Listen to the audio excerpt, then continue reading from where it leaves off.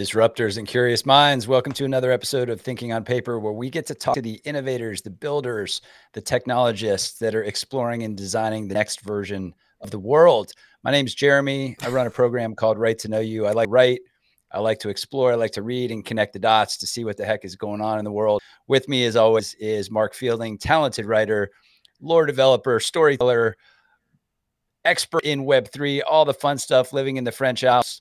Mark, how are things today, man? You were doing some research on YouTube videos, watching Mr. Beast. Tell me what you learned this week. I like that I'm happy that you like writing if you run a program called Right to Know You, because that would be, a bit odd if you didn't. What kind of have to like writing? Yes. More interesting than Mr. Beast videos. I was researching about virtual reality and mental health, so I would check that out much more than Mr. Beast videos. But yeah, watch our YouTube and you'll see how my knowledge from Mr. Beast videos helps. The main thing I've been thinking about this week, though, Jeremy, is our book club. Obviously, for those who aren't aware, Thinking on Paper is not just a podcast, it's a book club. We read books to help us think better about the technology that our guests present to us. First book was The Nexus. Look at that. Second book, The Design of Everyday Things. And this week, we're starting Clear Thinking by Shane Parrish of Farnham Street. So if you want to get clearer thinking and approach emerging tech and culture with more clarity, come and join us every Tuesday on YouTube. And what's more, if you don't necessarily like to read, you can just listen to the episodes and hear us talking about what we read. So there's a shortcut button for you. Human nature loves shortcuts. We're providing one for you, or read it with us and have a blast. Maybe that should be our sales pitch. Like, don't read books, listen to us read them. I've got it. That's a little dichotomy that I'm struggling with right now, Mark, because I want people to read too. But yeah, so definitely join the book club. We got a great show planned for today. Yeah. We're again casting a vision into the future, trying to figure out what to watch, how to monitor it, and how to sense make some of those threads. Before we get started, I want to thank our great friends at Ripple, WRIPPLE. Ripple is marketing's on-demand talent platform. So as an organization, you may have these projects that spin up that you don't have the internal resources for. Maybe it's an interdisciplinary project that you're struggling with some leadership on. Ripple can stack these teams, over 3,000 vetted solopreneurs in various disciplines. WRIPPLE.com. Give them a shout. Check them out. Dixie or Ray might actually be in the chat thread today, so feel free to ask them any questions. Mark, let's get going, man. Let's introduce our guest. Let's figure out where we're headed in the future here. Yeah, how will AI impact geoengineering, smart cities, the next generation of digital natives, blockchain, the Internet of Things? We're going to find out. Our guest is Alexandra Whittington. She is a futurist, writer, speaker. She's a member of the Future of Business team at TCS, a former lecturer on Foresight at the University of Houston, which sounds fascinating. She's co-authored several books on the future, including A Very Human Future, Aftershocks and Opportunities, and The Future Reinvented. I like that title. And she's been featured as one of the world's top women futurists by Forbes. So, we're very, very privileged to have her. Welcome to the show, Alexandra. Thank you so much, Mark and Jeremy. Great to join you. Yes, absolutely. So tell us what inspired you to start thinking about the future, and what inspired you to kind of connect the dots in a way, in a framework to help other people figure out what's going on in the future? Great question. And as you can imagine, I get asked this question a lot, right? I walk up to someone that I just met and we start chatting and I'm like, oh, I'm a futurist. Well, I got to explain that comment frequently. So I became interested in becoming a futurist as an undergraduate student. I was in college and I came across a anthropology course that was called The Study of the Future. So I took that class. It was a very nice complement to my anthropology studies because I'm someone who's just always been interested in people, like what is society all about? Where are we going as a society? Interested in history. And I found that futurism, as it's sometimes called, or as I actually like to call it, futurology, is a great mix of all those things. You're talking about technology and people and culture and society and, just every aspect of life can be addressed under the umbrella of futurism. I like that. Futurology. Since we're sharing, sorry, Joe, I don't actually know why you started thinking about the future. Is there any correlation between yours and Alexandra's story? What's why I interest? started thinking about the future? It's an intersection to me between, you know, humanity and the technology and processes that allow us to increase our capabilities and experience over time. That was really interesting. And like Alexandra, like you said, you have to look backwards to look forwards as well, right? So you have to understand the beats in the story of humanity, and then how technology over time, and technology, the early technology was a letter, right? Letters made words, words made sentences. That was a very early technology. So I'm just fascinated in how tech can be applied in the right way to balance humanity. And you talk about the human side of the future in tech as well. How can people create a balance between humanity and technology? Well, I think that's something that feels very relevant today, right? Because life is so technologically dependent, right? Everything we do is connected to the internet or somehow, you know, on Wi-Fi. Everything is smart around us, right? We live in this world that's very saturated in technology. So to me, when I think about, you know, retaining humanity or protecting humanity in that, it just means not losing sight of those things that cannot be replaced with a man-made substitute.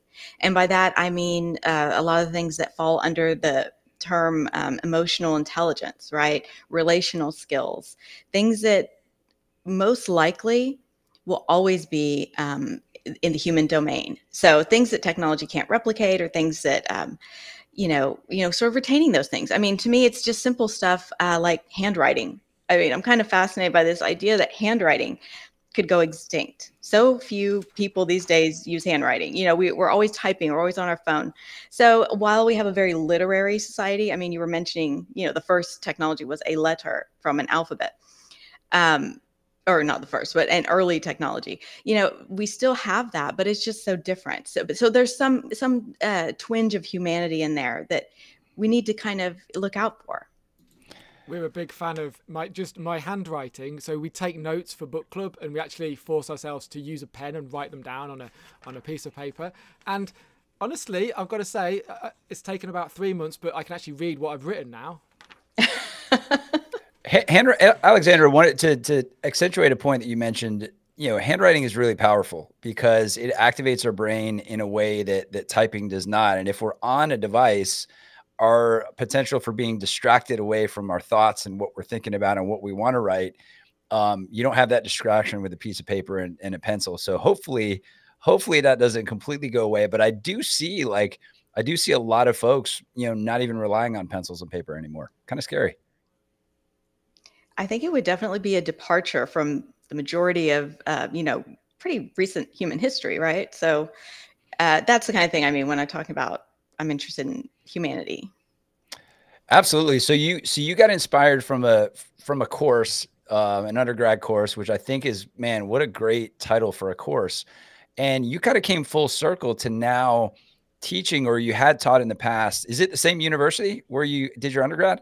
You know, it's so funny. It is, absolutely. So I don't know, 10 or 15 years later, after completing a master's degree in the studies of the future, which is also through the University of Houston, I came back to teach that very same course that I took as an undergraduate one semester. And then I became hired on with the Foresight faculty at the University of Houston and started teaching undergraduate courses there. So we have a master's in Foresight in Houston, but there's no undergraduate degree or anything. So the courses that I taught were to students. It was really just so much fun because it was students who sort of saw that class and thought, oh, that sounds really interesting. It's not part of my major, but I just sort of want to see what it's all about. So I had people from the history department, from the languages, from, engineering, technology. So it was a great opportunity to kind of share the ideas of Foresight, about the history of the Foresight movement, and reach students in a variety of fields of study. So yes, it's a really cool story for me that I got to come back and teach that course. And I stayed teaching for another 12 years. I actually decided to go full-time into the corporate world and sort of move into my next chapter. But I do hope to get back to teaching one day. People love to learn Foresight. But it's so vital as well, and so important. Actually, quite not a surprise, but maybe it is a surprise to some, that people come from history and science and theology and anthropology, all these different subjects, because it touches everything. Like there is, it doesn't matter. There's not technology. It touches every aspect of our lives and every aspect of education. How, just on the teaching, coming full circle and kind of teaching what you were taught, how is that class? Is the teaching methods changed at all? Is it vastly different to how you learn? Is there a different angle, a different perspective? I assume AI has taken on a lot more importance than it did when you did it. But yeah, could you expand on that? Yeah, that's a great question. When I took my first future studies class in the 90s, it was quite different from, some Yeah, 15, 20 years later. Yeah, a lot had happened since then.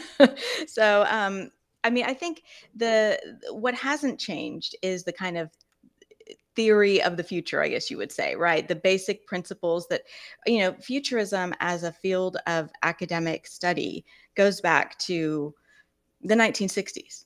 I mean, you can, and Foresight and futurism, future studies, whatever you call it, really started growing after kind of the World War II period, right? That sort of post-war period is when it became really big in the US and around the world.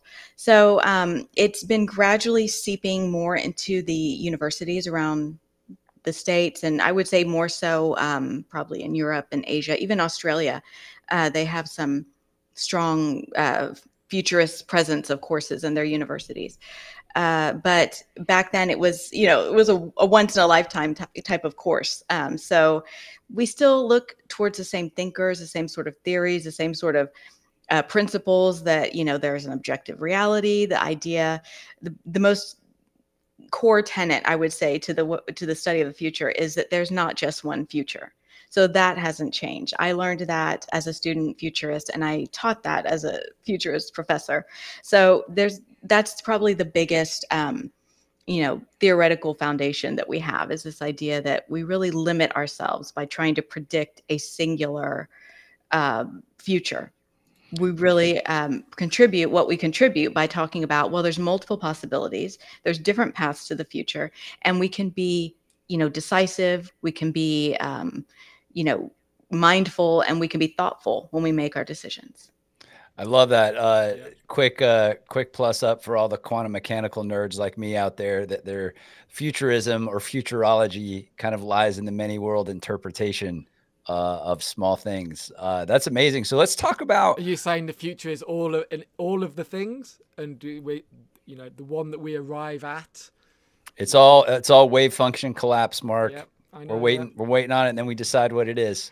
So let's talk about So the idea of foresight is super, super compelling and interesting. I don't think a lot of people know what that is and what frameworks and foundations, like general philosophy of foresight, like what is that and how do you teach it, and how can it help someone that owns a business start thinking and pointing in the future direction?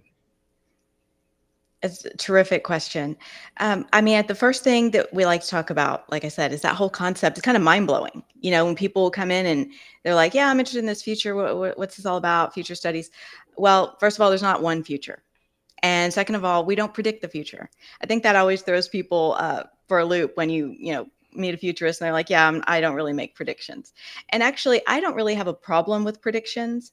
What I have a problem with is trying to make accurate predictions. So I think predictions are actually really interesting and fun, and they can be very provocative. Predictions can accomplish your goal, which is to start a conversation, right? We want to open up this conversation about the idea that, let's say I predict this future, XYZ. The conversation that matters around that is what happens next. What does that mean for my community, for my company, for my, my personal future of what I want to do with my life? So how does it affect other things? What are the unintended consequences or byproducts of those things?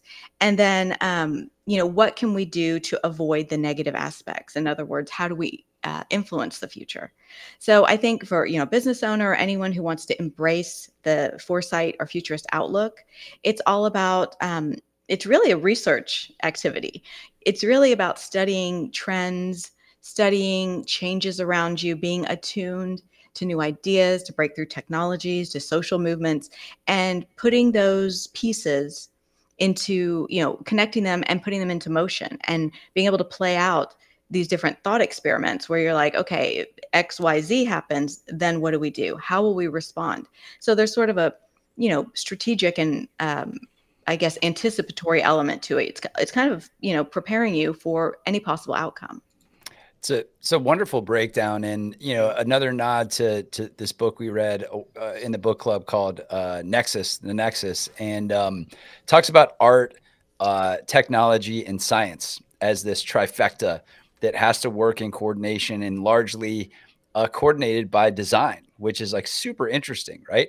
So scientists make predictions all the time. They just call them hypotheses, right? So what if we took away the scary language of predictions? Because if you make a prediction and you're wrong, you're thought of as not knowing what you're doing, right? But what if we call it an exploration? What if we call it a hypothesis, right? Is that a healthy way to look at it? Just on that as well, because with a prediction, of course, if you predict something, you're locked in. You don't have room to maneuver because you've set this prediction. Okay, we're heading for that prediction. You're subconsciously sitting in for the ride to that predicted future. And if you just have one, then it's just doomed to failure most of the time, isn't it? It certainly can be. And if your goal is to be right, it's a slippery path. But yes, I prefer hypothesis, because hypothesis, as we all learned, as young school kids, a hypothesis is an educated guess. And our guesses as futurists are very educated because, like I said, we do a lot of research. We don't just pluck things out of the air. We're not writing science fiction. Every scenario that we present is based on research. It's based on facts, it's based on data, it's based on evidence, and they can be substantiated through valid, external, reliable sources. So we do use research and data inputs to inform our scenarios, but there's that little bit of creativity that goes into it because you have to think creatively with these data points. You can't just put them on the same trajectory that we've always used and said it's just going to keep going in the same fashion, because we know that doesn't always happen, right? Sometimes things keep going in a certain direction, but they don't always necessarily. And unexpected things that we can call perhaps like these disruptions can be in our way. So we consider not only the research that we find, we take into account some degree of creativity, and it involves, and that comprises an educated guess, because a science fiction writer has the leeway, as you probably are aware as authors, you can just write whatever you want. You can say, yeah, this is a future, this is a society that might exist, but there's no evidence that any of that might happen. Now, a lot of times science fiction writers are, very plugged into technology development, and they're talking about stuff that's kind of on the horizon. But as a futurist, our thing is to go in with a evidence-based hypothesis. And like you said, have some wiggle room there to say, this could happen, but what else could happen instead? And that's where people really start getting interested and engaged, when you can present them your hypothesis and they can, bounce back their own ideas. Jeremy's got some really good questions, but I'm just going to hijack his thought experiment just for one self-indulgent question for me. You speak a lot about geoengineering. I don't have much experience of geoengineering. If next week I had to write an article about the impact of AI and geoengineering, or geoengineering on culture, how would I go about researching that as you would go about researching that? I probably don't have as much time, but maybe I've got a week to research. Where would I begin, and how would I go about that process? Yeah, that's a lot of what we do, and I think that's the best part of being a futurist is I'll be asked, tomorrow, can you do something about the future of pets? And I'm like, oh my gosh, okay, I get to learn all about pets now, right? You got to get to that baseline level before you can even talk about the future. So to me, that's one of the funnest parts of the job, is just getting to learn about so many different things at the drop of a hat. And, for me, it's a lot of desk research. If you have a week, you're going to be depending on search engines. A lot of people are using like the LLMs, the chat GPTs and whatnot to get some information. And I think that hybrid direction is definitely, taking off when it comes to all sorts of research, including Foresight. But yeah, it's a lot of looking for the latest. And this is what I always would tell my students when I would, when they would be researching a topic: information that is, within 6 months to a year, right? If you find something really cool from 2014, that's great, but find something more recent, right? Just double check and make sure it hasn't, advanced a little since then. Could happen. But, we want current information. We want recent data. We want the very latest. So you would be Googling. I always use Google search under the news option. You can search web or news or images. I pick news, and then I tighten my time frame down to 6 months or a year. And I just do a variety of keyword searches. Future of geoengineering, geoengineering 2025, geoengineering trends, geoengineering breakthroughs. And personally, I love research. I mean, I'm not at all intimidated by, 100 pages of Google results. I just love nothing more than scrolling through those, picking out the good ones, storing them in some document or some spreadsheet or some online tool. I happen to use Google Collections a lot. I promise I'm not doing a Google commercial here. I just use their tools a lot. But Google Collections is one way of holding your links. And I, in a week-long project, I would just be eating, sleeping, and breathing that topic to make myself enough of an expert so that I could understand not just the current state, but the possible future states, and what are the external as well as the internal trends that are impacting where that topic could go in the future. Amazing. Thank you. That is really cool. What a tangible way to jump into today. If you needed to research something, that seems like a great place to start. So if we talk about like the deep dive research, when you get pointed in a direction by a client and you go, get that baseline information, just like you're talking about, I'm assuming also you have some sort of map or mechanic of like just what you're watching, these macro trends in the world, related to people, related to population, related to technology, that you're always kind of keeping tabs on. What are some of those? And they don't have to be like, oh, I go to this particular outlet, but just like, what are the buckets? What would you call those buckets, and why are they important to connect them to specific research? Yeah, that's terrific. There's a number of terms for that. I think you used the term macro trends just now. A lot of people call them meta trends, mega trends. You can call them super trends. I mean, they're the big trends, right? Those are the very well established trends that have been around since I was, in grad school in the 90s. Those are some of the things that haven't changed, not too much. I mean, they've evolved, but they're still important. And those are things like climate, things like demographic changes, all sorts of demographic changes, whether it's, low replacement rates or overpopulation. That is one topic that sort of fluctuated, and I think it's kind of surprised people. And that's where we get at this idea of uncertainties, because even though there are these big mega trends, urbanization, electrification, clean energy, these things that are affecting you no matter where you live, what your industry, what language you speak. If you're in the world right now, this is going to have an effect on you. Those are really important to always, like you said, always kind of have those in the back of your mind. They're always there. They're touching everything. But within that, there are smaller or perhaps less noticeable, perhaps less volatile data points that we really need to think about. You might call them trends. You might call them issues. Some people refer to weak signals. There's also this idea of, this sort of underground, cultural ideas that are just bubbling up that you don't really hear about until they start spreading more through society, right? New ideas, new technologies, things that are kind of on the edge. So we're looking for both. We want a balance of both. We need to acknowledge those mega trends. Those are everywhere. They mean a lot to every topic, future of anything you're studying. But those smaller trends will often give us pointers towards the alternative futures that I mentioned. So those will be super helpful in helping us, in allowing us to pinpoint where could the expected future sort of take a turn, sort of veer off in another direction or take us by surprise, right? So that's the mix of those two is going to help us strike that balance so that we can have really good informed hypotheses about the future. Speaking of hypotheses, one we've had on the show quite a bit is this kind of oscillation between hierarchical systems and emergent systems that, kind of power kind of really how the world and communities and businesses work. Would you say that like these macro trends are almost these like top-down hierarchical inputs, and then these micro trends, these cultural inputs are kind of this little emergent phenomenon that meets in the middle? Yeah, I think if you had to visualize it, that would be one way of doing it. They could meet in the middle, but they don't move at the same pace or the same rate.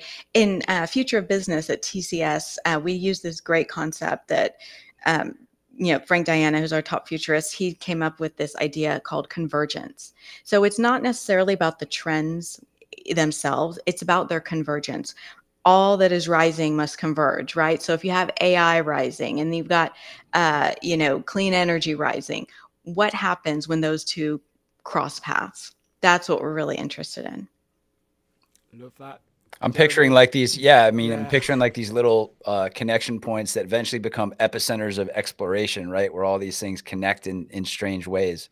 You have like some, I believe like black swans that can come in, and I mean, to talking on that, the hierarchical macro, some of them, I mean, I just feel that the climate stands apart from a lot of the other macro trends just because it's so disconnected from everything else. Like it's not really, it's beyond our control, if that makes sense. It's external to the others. Yeah, some of these are easier to influence than others. But something that we were, thinking about talking about today, geoengineering, is a perfect example of how we try to exert control over something like climate. Geoengineering is these sort of high-tech approaches to fixing climate, and it ranges from everything from blocking out the sun with a giant curtain that was making a lot of headlines a couple weeks ago, to crushing up rocks, some certain kind of rocks, and spreading them on farmlands, which has the dual purpose of absorbing carbon from the atmosphere, and it also replenishes the soil with some minerals that it desperately needs. So the idea that we can kind of tweak the planet back into shape, geoengineering, is one of the innovative concepts that, to me, it presents an uncertainty because, first of all, we don't know how well these things work. We're not sure it's necessarily a good idea. They would be very experimental steps, but we're almost to a point where we don't have much other choice, right? We've got to do something. Desperate times call for desperate measures. Have you read a book called The High Frontier? I haven't. One of the most fascinating reads I've came across in a long time. So it was written back in the 70s, and it was done by this scientist, engineer in collaboration with NASA, and basically figured out a way to create civilizations in upper Earth atmosphere. And the plans were done, the budgets were done, everything is like, yeah, all the scientists were like, yeah, that's going to work. That could work. And part of that solution was harnessing solar power and transmitting it wirelessly back to the Earth. And written in the set, there's so many things that were tried and attempted, but just weren't given the credence, I guess, or the whatever they deserved as a valid solution, right? So it's really interesting that they weren't taken seriously. Yeah. That wasn't a question. That was more just a general observation. But hey, I think you would really enjoy The High Frontier. Really good book. Let's talk about uncertainty. Let's talk about navigating uncertainty, because that's largely what, not largely, but part of what you do. You get asked by people to come in and say, hey, where are we going? What's happening? What's going on? How do you navigate? How do you help people navigate uncertainty, and specifically from the human side? Because if you don't know the answer, that puts you, not you, but if the business owner doesn't know the answer, there's a bit of, I don't know if it's ego management or whatever it is. Like, if you don't know the answer, you're not necessarily always open to new solutions, right? So how do you help them think bigger and release some of their old thought patterns to move forward? Because I think that's a big thing for future thinking, right? Definitely. And I think, for me, I try to use a lot of empathy and compassion when it comes to helping our clients with uncertainty, because uncertainty is not fun. I mean, anytime you're in a position just as a person in your life where you don't know what's going to happen next, right? Is a natural disaster, your power's out or something, or, you're at work and the elevator breaks down. I don't know. When things get unpredictable, it makes people uncomfortable. And I think there's nothing wrong with that. It's actually, if you have a life where things are constantly unpredictable and you never know what's going to happen next, you're probably in a state of like chronic PTSD. So I think that we need to acknowledge, first of all, the discomfort, the disorientation that uncertainty causes. I mean, there's no shame in saying, yeah, this is confusing and I don't know what's going to happen next. And it's kind of stressful and unpleasant. And I think that is not really addressed. We just act like, well, the world's uncertain, just deal with it. We need resilience. Everyone needs to be able to bounce back from whatever might happen. And actually, I think foresight is a great remedy to that concept, because we shouldn't have to be fortified to the point where, nothing can take you down. I mean, that's really asking a lot. Instead, why don't we make life a little bit more serene, right? And have a little bit of a sense of agency over what's happening. Say, yeah, it's uncertain, it's unpredictable, but I have a mindset that lets me deal with that. And the mindset could involve kind of, first of all, figuring out, what do I exert control over and what don't I? What can I control? What can't I? Right? It's almost like a 12-step program. I sound like when I'm saying that. No, this is so spot on in my opinion. It's a lot of the work that I do with Right to Know You and some of the other things I do. Empathy is a key driver, and you got to start there. And if you set the tone with empathy, then you kind of pull people away from this convergent mindset, right? Because you mentioned mindset with it, which I think is so spot on, because we're taught to do things very linearly, right? From first, second, third grade, all the way through college, we do this thing, we get this thing, right? If we have to be okay with being a little bit silly in a way, right? Because divergent thinking big and connecting dots requires a great mindset. So you starting it with empathy is amazing. I love that. Yeah. Jeremy, I'm looking forward to this. I believe you've got a thought experiment for us. Yeah. So Alexandra, I'm going to give you full rights to say no to this. No is a perfectly acceptable answer to this question. This is one of the points that I wasn't able to go over in the pre-pro, but what I thought it would be fun to do if Mark and I were we're business owners, right? And I can give you context to our business. How would you start the conversation to get us thinking about the future? So let's say Mark and I, we have an installation company. Okay. We install technology in new homes, whether it's, audio visual, thermostat, whole house, smart home kind of stuff. But we're really kind of set in our ways. We've got a process. We put this kind of tech in for all the homes. It's scaled. But now our customers are starting to ask us different things. Like, what should we be thinking about for the next version of what people might expect in a home? And you can say we can move to another topic. All up to you.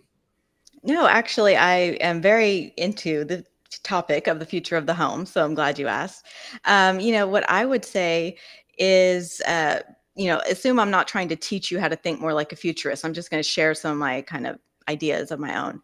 I would say start to consider the idea that the home could be literally kind of connected to the brain.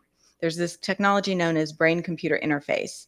Neuralink from Elon Musk is a very popular example that people are familiar with. And so what if your home and your mind were connected, and you could actually, when you're in your home, almost use telepathy to say, turn on the lights, run the washing machine, open the door. What if you could communicate with other people in the home through some sort of brain-computer interface? What if anytime you got into your bed or on a certain chair or something, you were engaged in some sort of either productivity enhancing or relaxing or some sort of other brainwave stimulation that helped your life feel more comfortable, right? Helped you feel better. Perhaps it could bring you mental peace or wellness. So I would say, if you've sort of plateaued on the basic smart home product installation, I would say take the next step and look at what happens when the human mind becomes the interface for the house. Well, my business partner, Mark, who you've met, is really, locked into, he's still pulling Cat 5 cable into these houses just because he's negotiated great price rates with all of these folks. He doesn't think we need to even put wireless in. I'm having trouble convincing him to look forward. What can I do to open up our business is on the ropes, Alexandra, as you can hear. It's it's now or never. It's make or break. Yeah, yeah. Think you guys, yeah, you got some serious issues there, but No, yeah, so the catalyst, so that was an interesting, the idea of like, Neuralink, Neuralace or whatever, I think is in, fMRI machines have been studying brain waves and their connectivity into all these other things. That's a really interesting thing to think about. What do you think the main blocker to adoption of that kind of thing can be? And we're not talking about tomorrow. I mean, this is like 15 years from now where we're all running around doing Buckminster Fuller telepathy out of our brains and all of that. But what's the blocker to that, do you think, that people are going to need to think about as users? well, of course, there's this whole issue of someone potentially hacking your brain or, taking, I mean, there's just that little Taking your issue, brain. Yeah. turning into a human robot or something. I'm not sure. But, I think that there's huge obstacles to overcome because we have to trust whoever it is. I mean, am I going to trust you guys to put something in my brain? I don't think so. Sorry. But if we But, take that, like that word trust that you said there, and we were talking about trust just before we came on, and how important it is for brands and people to trust the technology. We were talking about AI at the time, but in fact, this question, although it seems quite absurd to talk about the Neuralink aspect of it, but the same question applies to all technology. Like, how do we learn, or how do we trust this technology, and not just Neuralink, but AI and, well, if you run a geoengineering plan, how do you trust what they're doing? I think it applies across the board. Absolutely. And the digital world has added another layer to that trust because previously trust was all about, oh, I see you, I know you, you live in my community, I know your parents. That is gone, right? We live in a very distributed society. So, we need to figure out what is trust. How do we get the advantages we want to get from this without having to give up too much privacy or too much freedom or whatever it might be?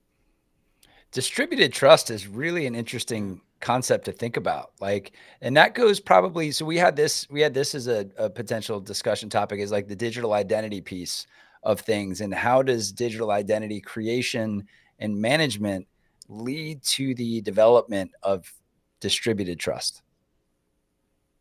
Yeah, I mean, digital identity is a really interesting topic that gets linked in with things like blockchain, ZK IoT. There's Sync. all these other reliant technologies, interrelated.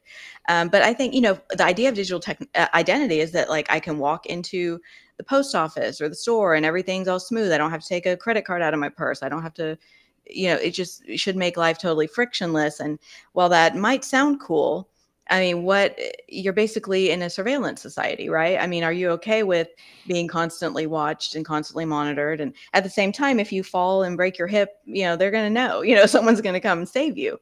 And so there's a trade-off there. And I think digital identity is, one more step closer to making that decision as a society and saying, is this how we want to do it? What are the costs and what are the benefits? It goes back to, we've talked about this on the show a bunch too, is the convenience versus security Yeah. seesaw, right? I always use the Waze example. When I go for a drive, I put an address in, super convenient, picks traffic routes, but it also knows where I go at 2:45 every Wednesday, right? But that trade-off is okay for me because the reward I get now is, I don't know, come see me in 20 years when Waze is, created a digital version of me doing weird things, but I don't know. Do you consider security convenience equations at all when you think about some of these bigger trends?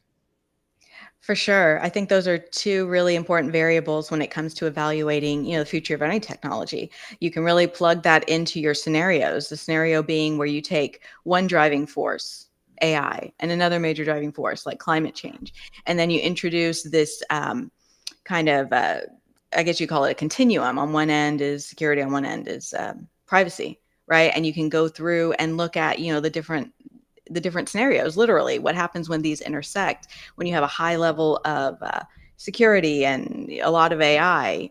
What kind of society is that? How do you do business? How do you live? So that would definitely be a big consideration. Yeah. Love it. So And if also, we, can I just say, I just love how when you're talking, you're asking questions. It's almost like and that's one of the most important parts of thinking about the future, is asking questions, and you're always asking questions. So that's really great to see. So, and a good lesson that we can learn. Aware of time, Jeremy, should we move on to our last question for Alexandra? Yes, please fire away. Alexandra, so what we're going to start this new thing where our current guest leaves a question for our next guest. We've always, like, the whole thinking on paper is about the impact of this technology on the human condition, and having this through thread that runs through all our episodes and our book clubs. So with that in mind, could we ask you to leave us a question that we will ask for our next guest? It doesn't. You don't need to know who our next guest is or what their domain is. That's not important. It's just this thread of tech on the human condition. Rooted in your genuine curiosity, like a question that's been wrapping your brain for the last, I don't know, a couple of months. I'm going to go with inspiration from a quote. Will AI be the best thing or the worst thing that happens to humanity? It's a great question. That is a big one. That is a big one. It's a biggie. Thank you. Yeah, that's a great one, Alexandra. Thanks so much. What about any book recommendations you might have for people? Good inputs equal good outputs. What are you reading these days that's exciting you? Well, I'm rereading an old book, also from the 90s, kind of like me. It's called Guns, Germs, and Steel by Jared Diamond. Remember that one? I don't know if you guys he was a geographer, I think, by training. Title. Yeah, it's a really cool book. I remember reading it way back then. I actually went to his book signing or something for one of his books back then, and I still have it. And I was like, I'm going to reread this. It's quite interesting. It's kind of about, all of human history. It's one of those big, thick books that explains is how guns, germs, and steel help certain societies, overpower others. So it's a really cool book. But I also, I can't help but recommend, I just happened to have one of my recent books that I co-edited, Aftershocks and Opportunities too. This is part of the book series we did with, it has multiple contributors. It's a great book of different perspectives about the post-pandemic society. So I definitely recommend that one. We'll put all those in the show notes so everybody can have links to get those. Thank you.